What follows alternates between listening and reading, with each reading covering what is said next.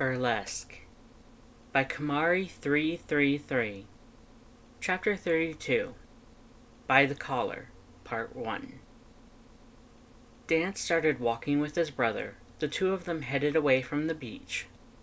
Red, who once more had his coat back, his contentment and satisfaction overshadowing his usual irritability and concern, and Lust, who was practically vibrating like a Temmie on caffeine, radiating excitement, headed off in another direction. He knew they would be shortcutting home as soon as they found a secluded spot to go from. Papyrus kept looking at Dance, eyelights glancing to lock onto the tiny silver bell around Dance's neck over and over, as though he weren't certain he had seen correctly the first time. Dance reached up to grip at the collar self-consciously, wishing he could hide it. He'd figured out how to walk around without letting the bell go off, but that didn't stop it from being visible. The bell went off the moment he tugged on it, making him curse and stumble in surprise. He didn't look at Papyrus, hiding his embarrassment as best he could by turning his head away.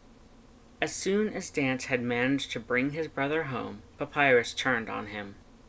"What is that gaudy thing around your neck?" Dance snorted. "It's a gift from Red. Some kind of cultural thing. It means we're dating now." "Really?" Papyrus set his umbrella down next to the couch. "Huh.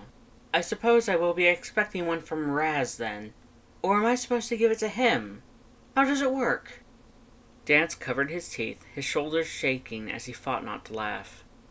"No, bro, it's something you only get when you're really serious about someone. Like, this thing lets even brick walls like Red know how I feel. And I think he mentioned being able to sense where I am at all times." "That sounds creepy and stalkerish." "I think it would only be that way if I didn't agree to it." "Well, I suppose if you said it was okay." Papyrus sat down. "It still looks strange on you. It's clean. You never dress cleanly." "I'll get it dirty sooner or later." "Sans!" Papyrus rubbed his head. "That is a gift from your date mate. You shouldn't allow it to be tarnished just because it is strange and creepy and makes you look effeminate." "Shut up." Dance reached back, feeling heat creep up over his face and desperate to hide under his hood. He realized he wasn't wearing it, and remembered he'd packed it into his duffel, which Red had taken back to Lust's apartment with him.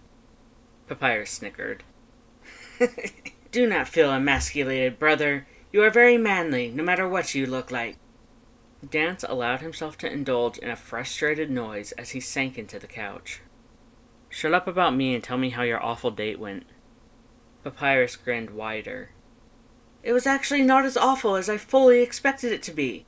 Raz was a gentleman, although he didn't share his food, which is fine. I had packed my own lunch anyway in anticipation of him forgetting about it." Then his smile fell, not quite into a frown, but into something neutral, which on Papyrus was basically the same thing. "Then he even gave me a date gift." He rummaged in his bag before pulling out a small box, which he opened to reveal a flower. "It is a rose that has been petrified in gold. Very pretty and thoughtful." He sounded almost upset about it. "And expensive." "That too, but hardly the point. The point is that this was a more than acceptable gift than mine, and I wasn't even expecting a savage and antisocial person like himself to be aware of dating manual etiquette." "More than yours?" Papyrus made a wordless noise, the intonation encroaching on outrage. "I gave him a brooch, something classy and motivational." It said "cool dude" in sparkly letters, didn't it? "You know me so well, brother, but he... Papyrus set the flower in the box down gently on the table, then began to gesticulate wildly. "He had the testicular fortitude to bring me something personal and thoughtful, and not generic because it absolutely aligns with my interests, and... Brother, stop laughing, this is serious." Dance sucked in a sharp breath, holding it in. "Not laughing, bro." "You are absolutely laughing, even if you are not laughing. I can feel you laughing at me on the inside." Dance lost his composure, devolving into silent wheezes. "I'm sorry." "No, you are not." "Okay, yeah, I'm not. Perhaps you're mad that your date was nice to you."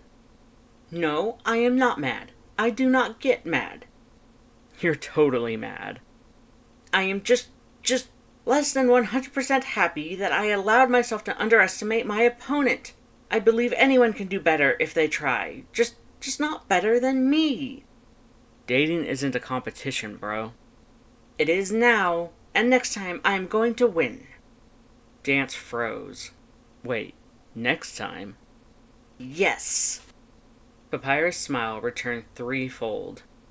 We are going to enjoy a nice coffee together on Tuesday, and this time I will be the superior date. I will woo that small, angry Casanova so hard he will be begging for mercy and a steady relationship, which I will eventually give. The mercy, not the relationship. I am still skeptical as to his ability to meet all my standards. Dance shook his head. Go easy on him, bro. He doesn't know what's coming. You don't want to break his poor heart now, do you? Of course not. But sometimes you have to crack a few eggs to make an omelet, or in this case, destroy a person's entire existential perception in order to prove a point. And I will still offer my platonic friendship. That will surely ease the pain, of which there will be much, because how can the loss of someone as great as me be anything but excruciating? Dance slid over to give his brother a one-armed hug. Sure, bro. You're so cool. And brutal. And you are my brother, whom I love very much, despite the fact you have questionable taste in food. Dance chuckled. Welp. He pulled himself off the couch again. Gonna go change real quick. You haven't done anything quick in 4 years. Dance sighed, smiling despite the stab of guilt and shame that pierced his disobedient soul. Got me pegged, bro. See you later. He meandered back to his room, ready to get out of his swimsuit and into some nice, comfortable, loose clothes he was probably going to sleep in that night. Assuming he actually got to sleep. He certainly wouldn't mind doing something else until morning. Red collapsed onto the couch, groaning loudly. He could feel Dance in the back of his mind, a steady throb of echoed frustration overlaid with contented mirth. Given the hum of fraternal fondness, he'd probably be a while ribbing his brother about his date with the fun-hater. A pulse of amusement confirmed Red's suspicions. Red decided to give Dance some privacy, tuning him out with a bit of fumbling. He could still tell where he was, back at his home in his artisan district apartment, and he could still feel him there, his ornery little kitten. His pet. Finally, his, no more bullshit. But barring any warning bells, Red could largely pretend he wasn't there.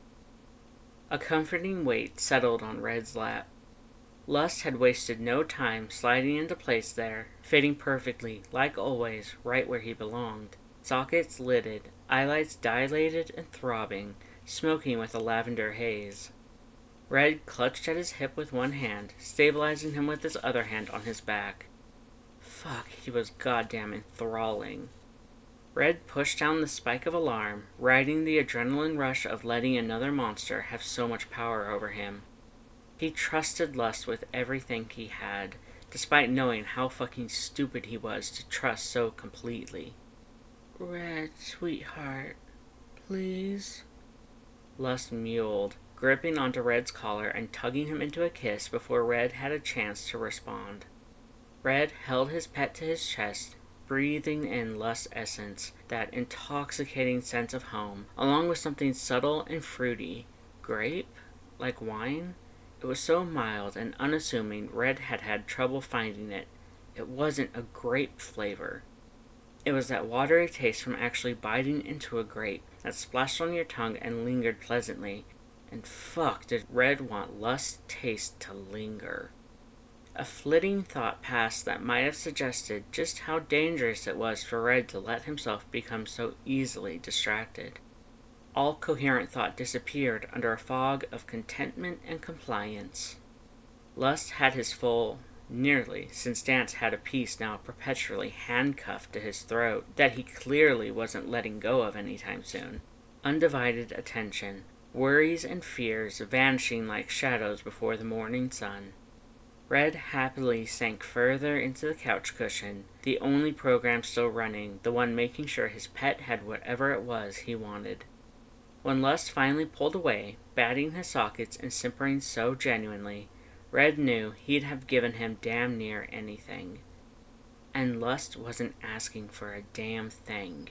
He was trying to give Red something. He was begging to give Red a piece of himself, to make that same leap of trust and loyalty that Dance had made. As if a greedy bastard of Red's caliber would say no to a gift, a privilege like that. Red worried he was taking advantage of his pet, but not bad enough to even try turning him down. "Alright, sweetheart. Go ahead. Just take it off and put it back on," Red rumbled, his words slightly slurred as though he were drunk. He would have been embarrassed about it if he had the presence of mind to give a flying fuck what he sounded like. Lust shivered in his lap, peppering him in grateful little butterfly kisses before taking a moment to press their frontal bones together. Then he pulled himself upright again and brought his hands to his own throat, fumbling with the buckle of his collar. Red watched his fingers hesitate, trembling slightly. Red wasn't looking forward to the moment between the collar coming off and going back on. He knew the sense of loss in his soul was going to mess with him. It's why he wanted to do this at home, where he could be more certain Lust would be safe for that brief moment, and Red could be close. The whole sitting in his lap thing had certainly been at the top of his list of things that would make this easier. He was glad Lust had thought of it. Lust finally undid the buckle, unfurling the collar from his throat. Red flinched at the sensation of their connection, the beacon that had told Red of Lust's existence, being severed. A displeased growl ripped through him, and he was compelled to pull Lust closer, to press his teeth into those slender, delicate cervical vertebrae that until a moment ago had been protected by his magic embedded in leather. Lust let out a soft noise before clinging to the back of Red's skull with one hand, still clutching the collar with the other. "Red," Lust breathed, tilting his head to the side, again baring his throat to Red, trusting him. Red couldn't be certain if he wanted to stay like that, holding Lust closer yet closer, or pull back to let him put his collar back on. Red decided to split the difference, nipping gently at Lust's neck, making sure to be as gentle and well-intended as possible, as he made a few marks that would likely heal over in a matter of days.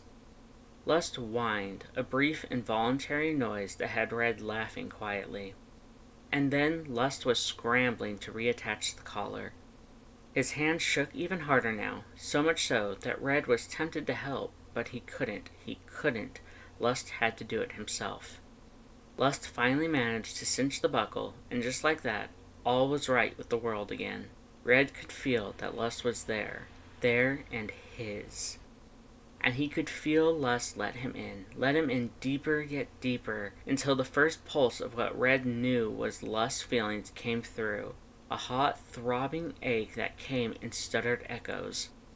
Relief, excitement, love, love, love. Not the acronym, not the violent intent, but real, lowercase love. Arousal.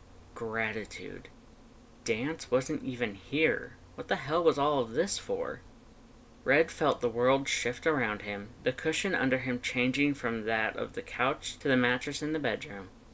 The steady, unchanging pulse of love from his pet, as ever-present as Dance's frustration, was making him lightheaded. Son of a bitch, the guys were right. He was going soft.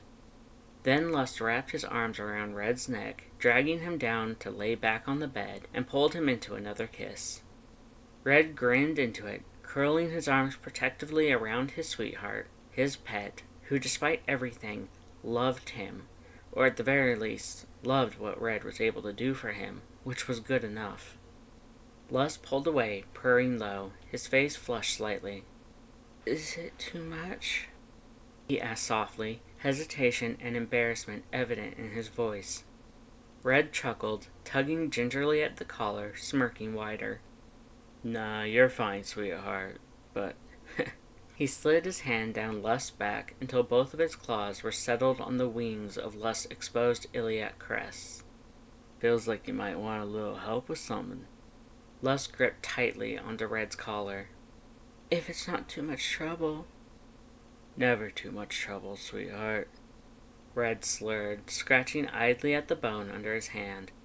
He was more than happy to help. It's all he ever wanted, to be useful, and now he could be. Lust seized the waistband of his swim trunks, elegantly rising to his feet to slowly slide them off. He tossed them haphazardly over his shoulder, then shucked off his shirt and vest, leaving him bare save for the collar and his socks. He settled back down on Red, straddling his pelvis and leaning over him, echoes of his desire brushing against Red's soul. "Red, please," Lust whimpered, clinging to Red's collar with one hand and Red's shirt with the other, digging his fingers between his ribs where he could get the fabric to give way. Red easily rolled the two of them over, flipping their position so he was on top, Lust's legs hooked over his hips. "Tell me what you want, pet," Red growled, looming over him. "Tell me exactly how much you want it." Lust's eyelids glowed brighter, that wisping purple haze wafting from his sockets to color Red's vision. "Sweetheart, please. I want you to ruin me, wreck me, make it so I can't see for a week because you fucked my magic right out of my..." Lust's voice hitched, his eyelids rolling back in his head as Red obligingly began to scratch and knead at his ribs and pelvis. Echoes of joy, pleasure, happiness all reached him, as well as something like complacency. Red chuckled, leaning down to nip playfully at Lust's clavicle, pleased at how much his pet was enjoying the attention. "Damn, sweetheart, so needy already? My shameless fucking slut, always wanting attention." Lust shivered under Red's hand, his body growing warmer as Red spoke. Red could see Lust's magic gather in his pelvis, around where Red's claws had been scratching at his pubis. Echoes of both arousal and shame hit him. Yeah, I'm... "My perfect little pet is what you are," Red growled, speeding up his fingers, the hand on Lust's rib sliding down to probe inside his rib cage, the hot, tingling sensation of Lust's essence swirling around his bones, sending something warm up and down his spine. "And you better remember what I said about my pets." Red scratched lightly at the inner surface of Lust's sternum, paying special attention to the seam between the fused joints. Lust arched his back, trying to grind harder into both points of contact, a nearly impossible feat given the location and angle, but he tried. He keened sweetly at the stimulation, clinging to him tighter.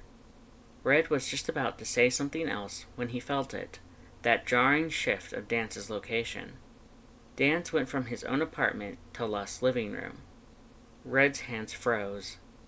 Lust whined loudly with his discontent at that development. The noise must have drawn Dance's attention, if the pulse of curiosity was anything to go by. Red started to sweat. He wanted to give Lust what he wanted, but Dance might want his attention too, and he would probably not appreciate being left out, especially since Lust and Red were technically hosts and should be paying attention to him when he was over, and oh fuck, shit, this was a bad idea. He should have waited until Dance got back and let Dance take care of Lust. Red didn't even have dinner started. What the fuck was wrong with him? Why doesn't he ever fucking think before he acts? This is how mistakes are made. God damn it, he's a fucking moron. Dance sent a few pulses of alarm and confusion through the bond. He knocked on the bedroom door, 2 quick raps on the plywood. Who's there?" Lust called out, voice surprisingly steady given how much he was sweating and squirming, equal parts frustrated and amused. "Calm," came Dance's muffled voice. "Calm who?" Lust answered. "Calm down." Lust's echo of confusion only lasted for a brief second while he blinked up at Red. Then understanding and sympathetic concern pulsed from him. "Oh, sweetheart, it's okay. He tugged Red down for a kiss, running a hand over Red's sternum through his shirt. The steady source of love never wavered. 2 more knocks on the door. "Who's there?" Frustration and confusion and concern. Red could feel it coming in echoes from both of his pets. God, he was a fuck-up. "Ken." "Ken who?" "Can I come in?" Red immediately started to pull away from Lust, going to let Dance take over and get his dumbass out of the way. Lust whined, but he let his grip slacken. Guilt and want hit Red in quick bursts, only fueling his own guilt further. He took off his coat, draping it over Lust for modesty's sake, before opening the door for Dance. "Yeah, come on in. You're just in time. Lust was needing a bit of help, and I gotta..." "Chill." Red took a deep breath. "Go take care of Lust. I'll have dinner ready when you're done." He started scooting around Dance, more aware of his larger frame now that he was trying to avoid being touched. Dance reached out, fingers stretched to snag a hold of Red's collar. The magic snapped and roiled in defense against Dance's intent, and Red only just managed to grip Dance's hand fast enough to shield it from the bite of his brother's essence. "Careful, kitten." "I shouldn't have to be careful with you," Dance snapped, a heavy echo of frustration emanating from him. He glared at Red, his discontent mounting. Red sighed. Just don't touch it, and it'll be fine." Dance's grin tightened on his face, stretching imperceivably wider. He started to sweat, a faint glow emanating from his face. Echoes of embarrassment, desire, possessiveness, and nervousness overlaid each other in a pulsing wave that had Red thoroughly confused. As Dance's nervousness intensified, so did the glow and the sweat. "Dance, want do the stay?" The sudden, nearly shouted, garbled question threw Red completely off guard. He blinked down at his pet, once, twice. The pulses of shame from Dance, coupled with the increasing brilliance of his nearly navy blue blush, was more than enough to tell Red it wasn't some poorly executed joke. Lust shifted into a sitting position on the bed, a fond grin on his face reinforced by the echoes of amusement. Red managed to keep his composure for a full 5 seconds before the first snort of laughter erupted from him. "What's so funny, you ass?" Dance snarled, his echoes of shame intensifying. "If you really wanted me around, all you had to do was say so," Red rumbled, relieved beyond words. "Anything you want, kitten. Just let me know." Dance took a deep breath, glaring up at Red. "I want that collar off," he finally said, pointing at Red's neck. Red's hand reflexively went up to tug at the leather at his throat. "This?" "Yes, that." Red clenched his teeth. He thought about the worry in his brother's voice the last time he'd had to take it off. He thought about all the text messages that had piled up on his phone over the course of a few minutes when he had been changing clothes, when Boss never texted him usually. He thought about the last time he'd taken the collar off and left it off, how hard Boss had squeezed him when they'd reunited, how quiet his voice had gone. "I can't." And it hurt to say that. It hurt to tell Dance no. Red clutched tighter to the collar at his neck, wishing it was anyone else on the other side. Anyone else, and he'd have happily shredded it to pieces.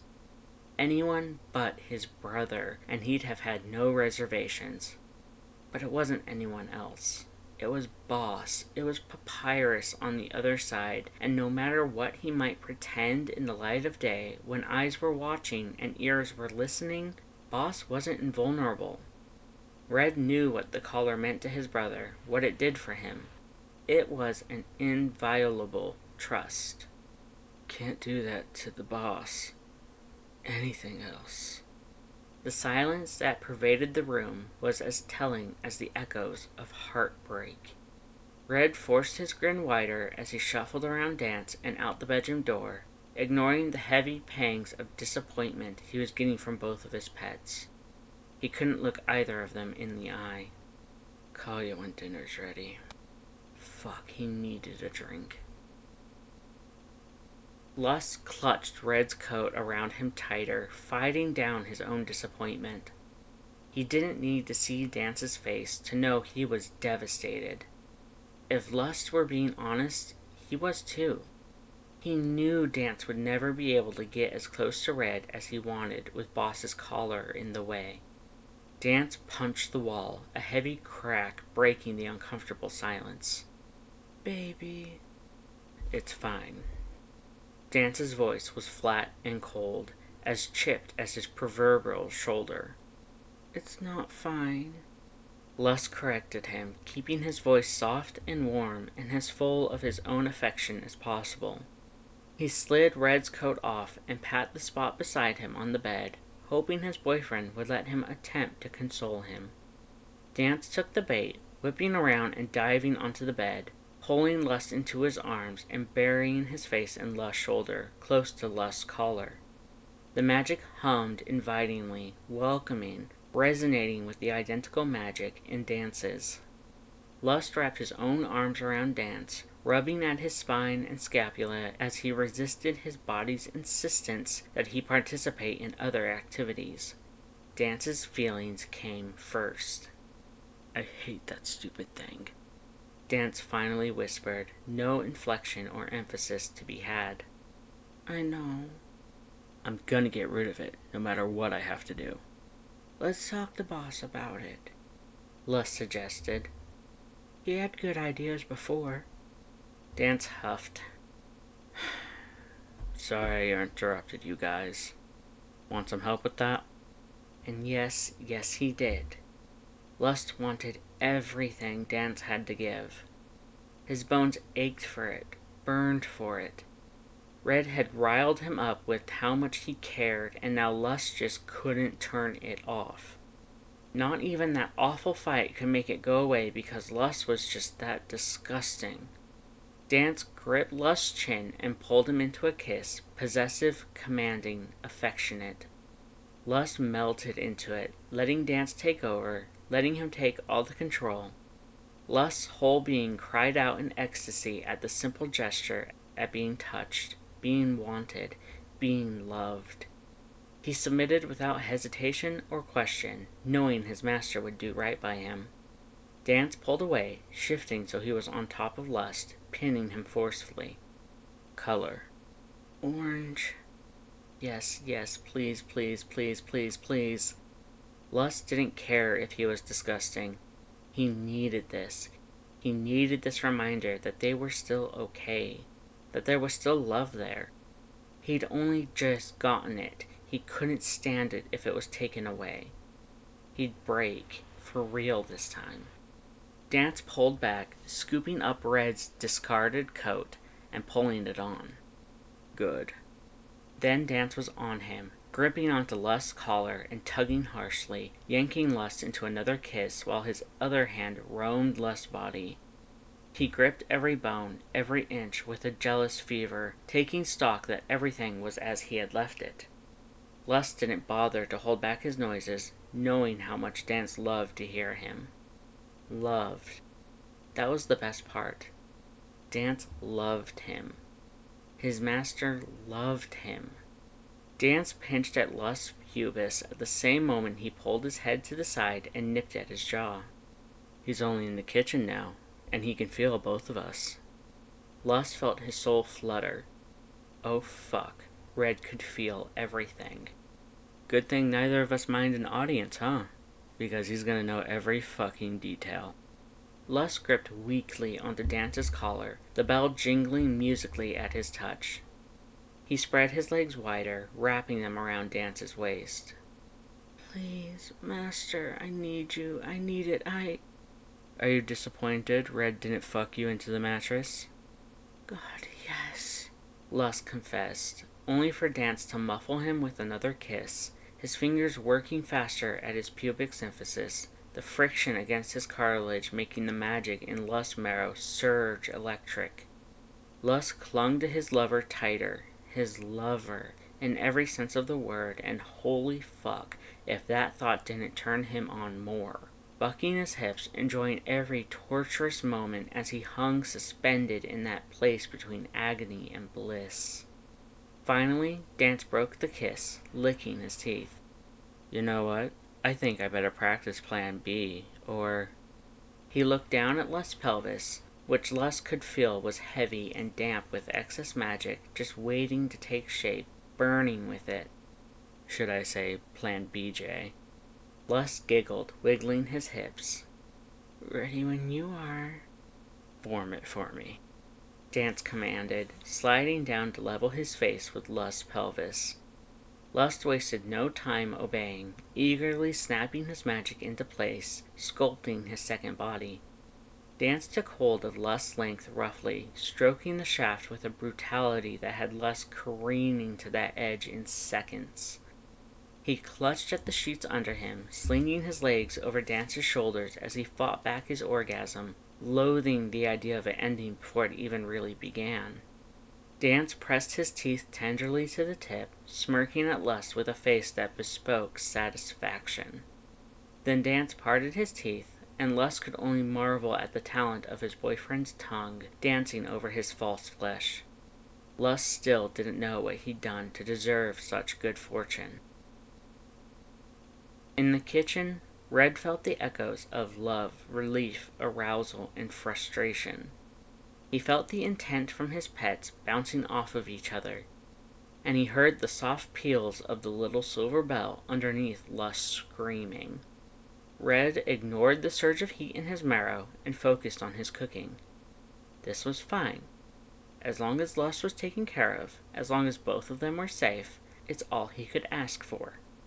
But god damn it, he needed a fucking drink.